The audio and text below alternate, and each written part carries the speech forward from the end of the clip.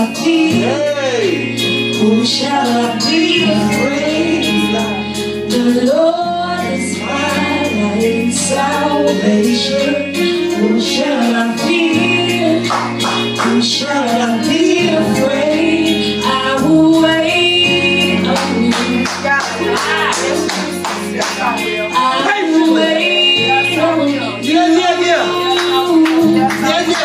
I will trust in you. I will trust in you.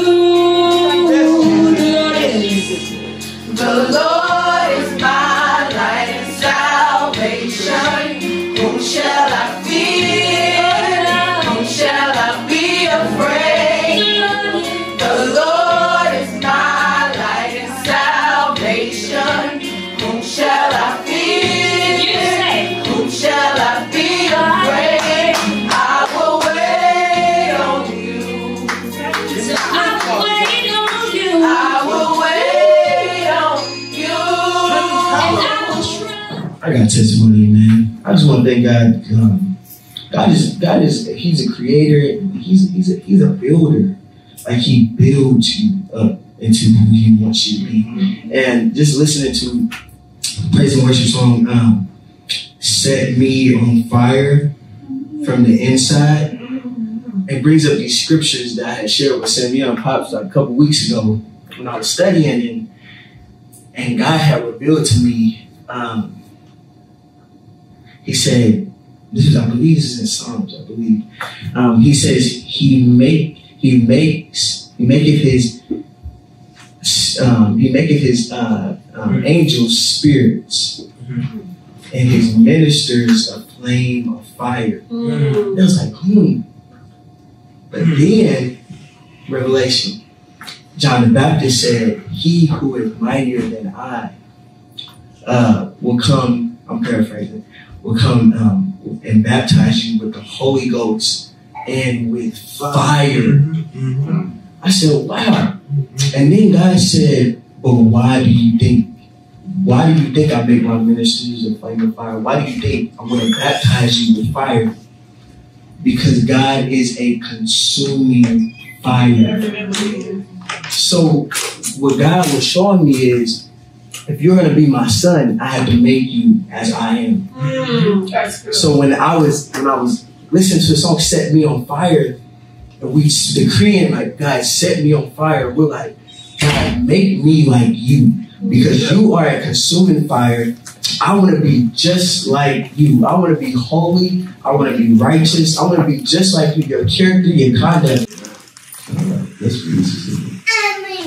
When Jesus came into the coast of Caesarea Philippi, he asked his disciples, saying, whom do men say that I, the Son of Man, am? Okay. And they said, I want you to stop for just a second. Amen. Jesus. It says when he came into the coast of Caesarea Philippi, he asked the disciples a specific question. Okay? And the specific question that he asked was, whom do men say that I, the Son of Man, am? Okay? This is an important statement right now, because we tend to ask that question, or we see that statement being stated or answered every day, practically every day of our life, without even knowing it. Let's say it again. You practically see an individual, or you even answer that question yourself every single day of your life. He asked a question. Now, I know I'm the top of the town. People was always saying something about me. Okay? But who do they say that I am? Right now, you have a society that is labeling Jesus to be all types of things. As we know that the word Christian means what? Christ-like. Christ-like. Amen. or also known as follower of Christ. Amen. But to be Christ-like, you have to know what Christ is like. Right. Amen. Amen. So it's important because let me put it this way. When he says, who do men say that I am? I'm a Christian. But if you're a Christian, you are saying that Jesus is like, or you are like Jesus. So the actions that you are taking, the action that you do, are that of Christ. So to say that a statement or ask a question, who do men say that I am? A lot of times, well, all the time, in a Christian perspective, you should ought to be able to look at a person and be able to tell who they think Christ is, or who you think Christ is, by what? Your actions. If you're a Christian. Are y'all with me? All right. So, but people have many different interpretations of Jesus, as we should see in the next couple of verses. Please read. And they said, some say that thou art John the Baptist. Some say you are John the Baptist. Some Elias. And others Jeremiah, one of the prophets. Or Jeremiah. Or another one of the prophets. And he said unto them, but whom say ye that I am? Okay. So we'll back up a little bit. So remember, they are given descriptions. So people are talking about Jesus. Because he said, they say that you are John the Baptist, Elias, and Jeremiah, or another prophet. Okay. So evidently, watch this. They don't know who Jesus is. Because Jesus says none of those. Wow. I can tell you this. At this point in time, Jesus is walking the earth. And so they have the opportunity of knowing who Jesus is themselves. But they are making guesses, they're making assumptions of who Jesus is. Sometimes they perhaps making assumptions. Word of mouth. Well, such as I say he's John the Baptist. Oh, okay, he must be John the Baptist. So they take that word of mouth and they continue to talk about it. Oh, he's Elias, and oh, he's Elias, and then everybody's spread, oh, he's Elias, he's Elias. And so that's it. Sometimes how word of mouth gets things all mixed up. Are you with me? So then Jesus makes a statement. Okay. Now, we're getting somewhere. How many of you all, let me ask this before I go into this, but how many of you all made an assumption of a person based off of what somebody else said? Yeah. I mean, really felt a certain way about a person based off of what somebody else said about that person. Come on. I hear people laughing and everything. Y'all know y'all did it before. I can't stand her. She thinks she knows everything, or she thinks she's this, she thinks she's that. And so they have then the other person, well, okay, she thinks she that, she thinks she not even know this person at all. But they already have their perception, their own perception in their mind of who this person is and what this person is about, based off of what somebody else said. Are y'all with me? Wow. So we see here, he's asking, now who do they say that I am? And it's important because sometimes the people that could be following Jesus at this point, they have the wrong interpretation of who Jesus is. Even though they're walking with Christ, doesn't necessarily mean that they are walking with Christ. Right. Are y'all with me? Yeah. So what's important, watch this, in order for the next statement to be answered, or the next question to be answered, you'll see. Jesus asked his disciples then, and let me say this, let me use you for an example. Who do you say that Jesus is? I want y'all to think about that, especially when you say you are Christ-like. And you are supposed to carry on the, like Will said earlier, the mind of Jesus Christ. He said, let this mind be in you that was also in Christ Jesus. That's what the word says. Well, what mind of Jesus do you have? Yeah. That depends on what Jesus you have. Wow. Some people have the wrong Jesus. I'm going to say that again. Some people have the wrong Jesus, which explains why the church is in the condition that it's in right now. Yeah. And let me rephrase this, because some people will say that I ain't in no church, but I'm a Christian. That's another wrong interpretation of what Christian is. Yeah. The church is the body of Christ, so you have to be in church if you are a Christian. Right. Everybody will make their own rules. And they say it with confidence. Folks say it with confidence too. I'm a Christian. I'm a Christian. This is not how Jesus. Well, you may be a certain type, your own kind of new brand of Christian, which ain't no brand of Christian. Yeah. But you make your own Jesus, which explains why you're saying you're Christ-like. Because you're acting like you're Christ, not mine. Yeah. So Jesus asked the question, who do you say that I am? What happens next? And Simon Peter answered. Oh, Simon Peter answered And said, Thou art the Christ, the Son of the living God. That's a huge difference than those other two answers, or three answers, or four answers that he gave in the previous verses. You are the Christ. The Christ. The Christ. Not a Christ, but the Christ.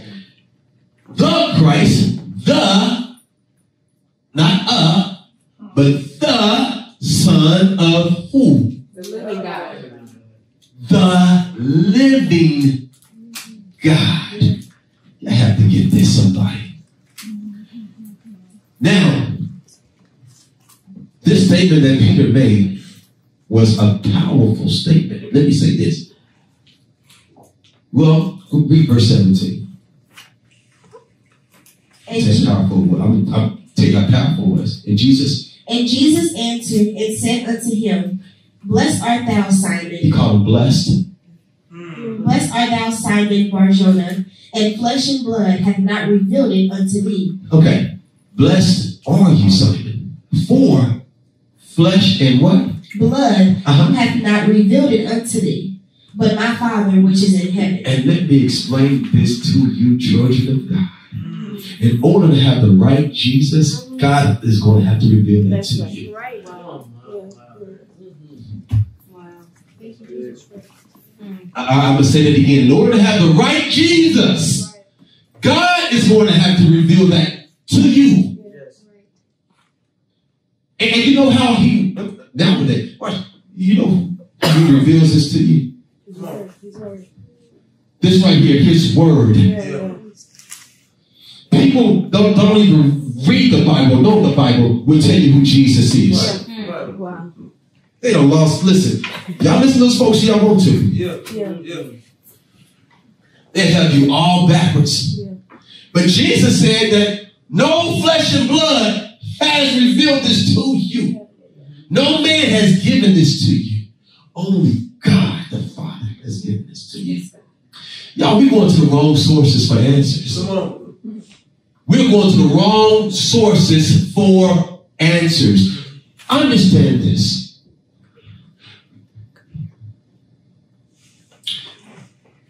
Life, well, Ecclesiastes 3rd chapter talks about there's a time for everything. There's a time to be born. There's a time to laugh. There's a time to cry. Watch this. There's a time to be born. There's a time to what? To die. Now in today's society, they don't believe that there is a judgment after death. This is what the Word of God. So if you know who Jesus is, you know that Jesus says this in His Word. There is standards that Jesus has. Now, if you know Jesus, then you know these standards. You get to know a Christian, a real Christian, by their fruits. Yeah, absolutely. Folks that say a lot of good stuff, but their fruits, if it's not in line with the Word of God, to be honest with you, and we had this good conversation on Thursday. We had a good conversation. Some would say they're a babe in Christ. But babies grow up. Right. When you have, let me say that. I said some would say they are babes in Christ. Here's the problem with that. For those that say that they are babes in Christ. If you hear the word of God and you don't act on the word of God, that does not make you a babe in Christ in those particular situations. That makes it you being disobedient, being hard-headed, and being selfish, self-righteous, wanting to do things your way. That's not being immature. Let me say this.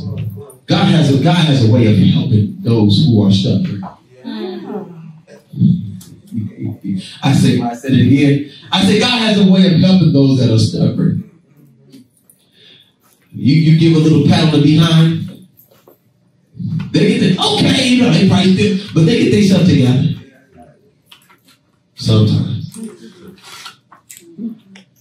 But when you know Jesus Christ, you want to do things His way. You know that things are not, it don't even feel right. I'm talking about the children of God. When you disobey God and you know the word of God, it doesn't even feel right. Are y'all with me? Yes. He says, flesh and blood has not revealed this to you, but it has to come from my Father. Then let me say this. Verse number 18 says what? And I say also unto thee. I say also unto thee. That thou art Peter. He said, thou art Peter. And upon this rock I will build my church. And the gates of hell shall not prevail against it. Come on. And I will give unto thee the keys of the kingdom of heaven. Now listen, the keys of the kingdom of heaven. Keep going. And whatsoever thou shalt bind on earth shall be bound in heaven. And whatsoever thou shalt loose on earth shall be loosed in heaven. Can I say this? This right here, the statement that Jesus is making is not just specifically for Peter. The foundation of the church being built on this rock is there for Peter. But this giving the keys of the kingdom, that's not just for Peter. That's for those who know who Jesus is. Right. Those for those who believe in Jesus. Now here's the deal. Now, let me explain this to you all that don't know. Knowing who Jesus is and believing in Jesus can be two different things. Yes. Wow. Can I explain that again? Yes, sir. I said knowing who Jesus is and believing in Jesus can be two different things. Knowing who Jesus is. Jesus was the Son of God. He walked on the earth for 33 years. He was born by the Virgin Mary. He died on the cross for our sins. He rose 3 days and he's in heaven. That's a good story. I believe it. So do that mean I know who Jesus is? Yeah, I know about the story. But do that mean I believe in Jesus? Doesn't necessarily mean you believe in Jesus. When you believe in Jesus, now here's the deal. You have that. When you believe in Jesus, you're saying, okay, Jesus, I'm going to follow you your way. I'm going to live the life that you called me to, or you told me to live. Call me, birth me, everything you told me to do while you're on earth, I'm going to do it your way. I understand that I have my own feelings, I have my own will, I have all that stuff, but I choose yours. Believing in Jesus. You got that? So you have people that would say good stuff and talk a good game, but their life does not reflect the belief. That's right. And so that right there, you all, has not happened. In that immature, some of us may still be immature. When you want, because let me say this. When I say immature, that means I can argue you stubborn. However you want to put it. When you want Jesus' blessing on your life, you're going to do things His way. Can I say that? Not just on your life here, because He said what you bound here on earth, you bound in what? And what you loose on earth, you what? Loose it Okay, so you understand what you're doing down here affects what you do up there. And we got that. Is that what he says? Okay. So, watch this. Can we skip to verse number 22? Then Peter took him and began to rebuke him, saying, Be it far from thee, Lord. This shall not be unto thee. Okay, now, why is Peter rebuking Jesus? In this instance, is Jesus.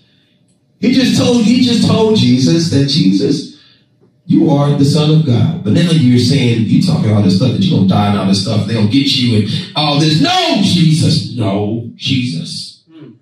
He started rebuking Jesus. But then verse 23 says what? But he turned and said unto Peter, Get thee behind me, Satan. He told Peter to just claim that he was the Son of God.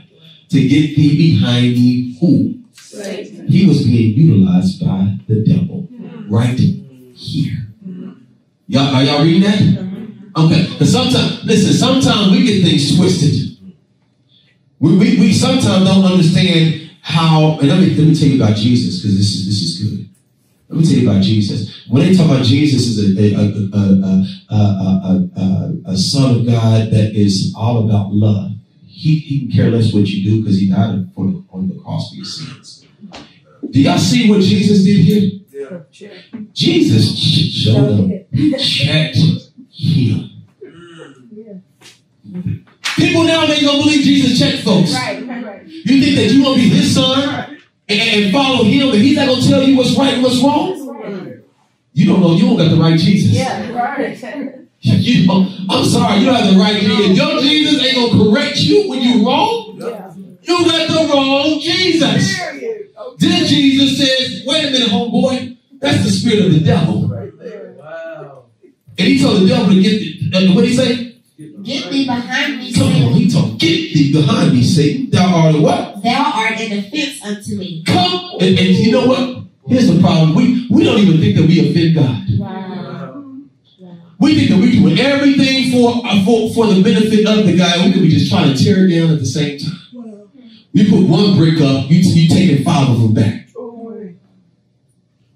Ain't that crazy? So why you standing in front of me, Peter? And this was the part about this was so unique. These things happen simultaneously. The rock, the devil. God revealed this to you, the devil's using you. Just like that. What does he say next? For thou savorest not the things that be of God, but those that be of men. Now, here we go. Because he talked about flesh and blood didn't tell you who I was. But right now you are operating in flesh. Right. You understand me? Right. We have to understand this and distinguish the two. Yeah. When we are acting Christ-like or we are acting against Christ. Yeah.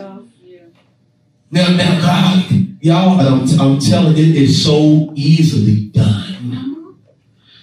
And some folks are proud of that stuff. Some folks are proud to be having the devil in them and claiming Christianity. Who is happy with that? To be and I'm going to tell you the truth. You can't serve 2 masters. But to some, let me say, I say to some. To some, sometimes we think it's possible. I ain't going to say some outside, but sometimes we think it's possible to serve 2 masters. Yeah. And we cannot serve 2 masters, y'all. You know what? That's something that I can tell that God hates. He hates the devil. Do y'all not know that? Yes. But he loves his babies. We just said that. He made man, little Lord, and angels. But he loves his babies. How? You know what hurt me? And it does hurt me when my babies disobey me. Yeah. Oh, dang. Let me say it like this. When I know that I'm telling them what's right, when I know I'm telling them what's beneficial to them, and they go the opposite direction. That hurts. Are y'all with me? Yes, sir. Imagine how we do our Father. He's taking good care of us. He's provided for us. Jesus was with some people that he was taking care of. They weren't eating, but they was following. He was healing them. He was taking care of all their needs. And what? You want to serve the enemy? So, church, imagine. I'm just saying this. Sum this up.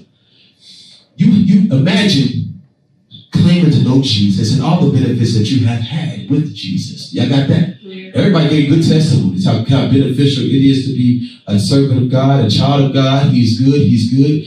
And we begin to rate things based off of what benefits us. Jay, that was a good testimony you gave. Because sometimes we get so selfish and we only think about ourselves instead of thinking about the big picture. Yeah. And that, are y'all listening? Yeah. You have to be. Jesus was not a selfish person. Yeah.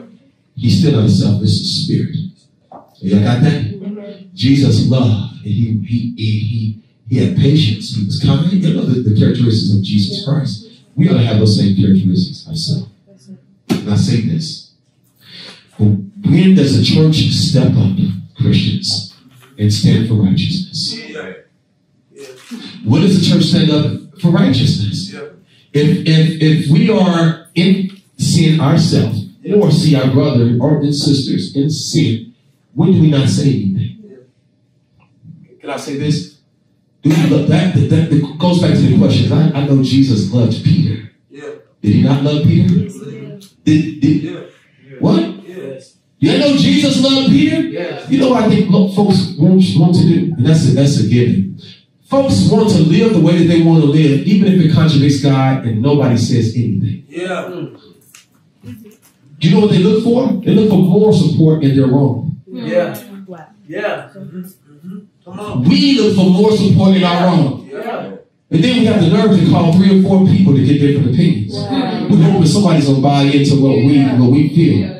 Are y'all with me? Yeah. Let me say it again. Yeah. I'm gonna call Mama J and Sister Janice and ask her opinion about this. If I don't like her answer, if not agree with me, I'm gonna call Sister Carlita.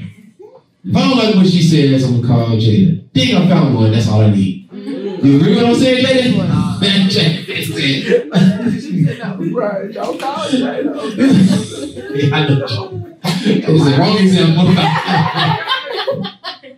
But my point is that we are looking for people to and I'm gonna say this, to validate. Thank you, sir. To validate our wants and our thoughts. Yeah. But if it contradicts the word of God, that's not right.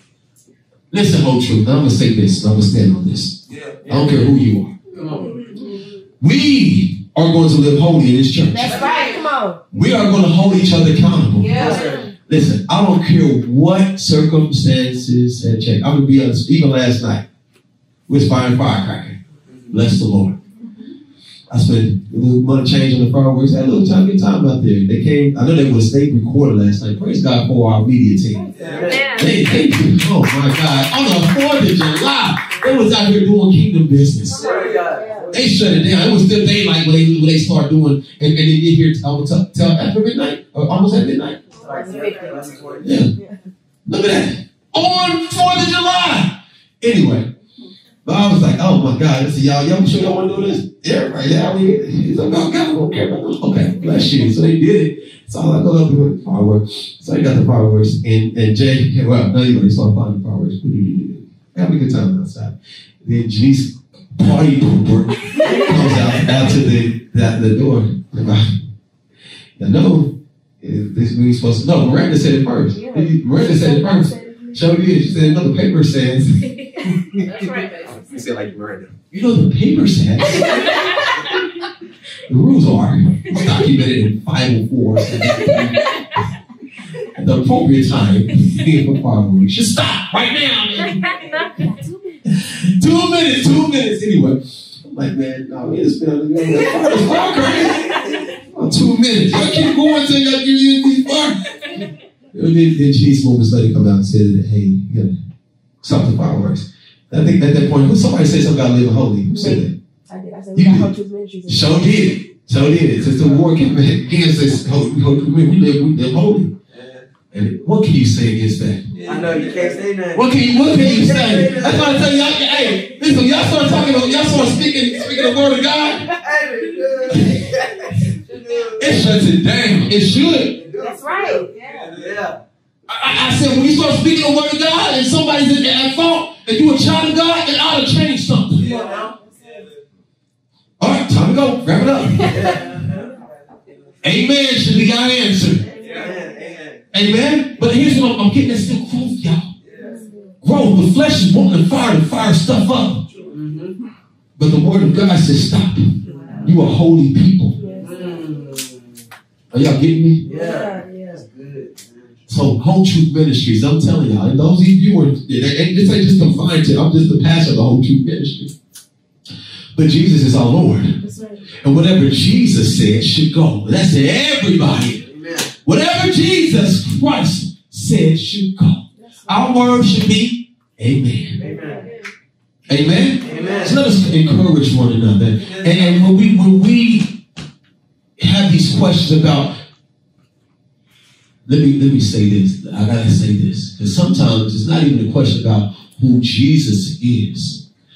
Because sometimes the answer to Jesus is right here. Sometimes you need to question who you are. Oh, man, I say that. That's good. Are y'all with me? Come on. So as you carry, and you know what? Some people may hear this message and say, I don't want to be a Christian no more. So folks are so crazy nowadays. They rather denounce Christianity to get their own way, to please the flesh. They don't know how dangerous it is. Because I'm telling you, sooner or later, and much sooner than what you think, a time will come when you have to give an answer, or you have to seek Jesus Christ face to face. And my question to you, was it really worth it? Wow. Oh my goodness. Was it really worth it? Some things we think is okay. I realize, and I say this, God, thank you. I realize the things that I have in my possession will be in somebody else's possession one day. The money that's in the account will be somebody else's name, or somebody, or if I spend it, still somebody's going to be gone. I can't take it with me. Yeah. I understand that. So what he says about what you bind in heaven and what you loose in heaven, that's what we need to be focusing on. For real. Do you believe who Jesus is? Wow. Ooh.